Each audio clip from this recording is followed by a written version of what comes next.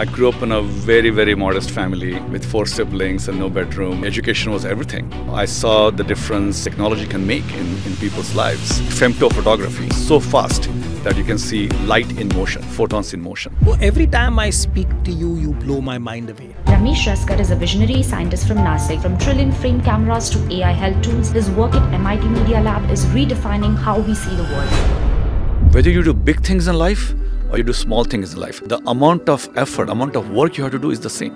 We are in highly centralized AI, where data, compute, algorithms, talent is all centralized. That's why reluctantly, they're also in charge of the ethics. Agents are going to do everything. What will humans do? We will go to Kumbh Mela.